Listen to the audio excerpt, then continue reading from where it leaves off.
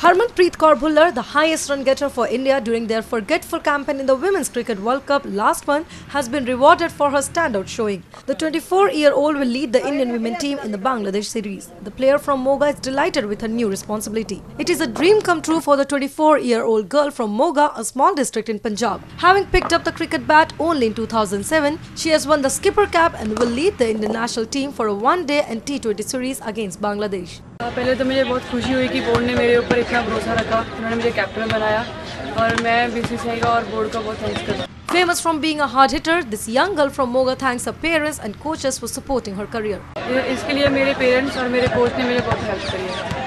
Harmanpreet was named vice captain for the first time in May last year for the tour to England. In the T20 Asia Cup, where India emerged as winners, she has stood in for injured skipper Mithali for a couple of matches. However, she hopes to get support from the government. जी नहीं, अभी तक तो कोई मदद मिली नहीं, लेकिन अभी थोड़े टाइम पहले मेरी सुखबीर बादल जो हमारे चीफ मिनिस्टर है उनके साथ मेरी बातचीत हुई थी। उन्होंने मुझे बोला था कि वो मुझे अच्छी पोस्ट देंगे।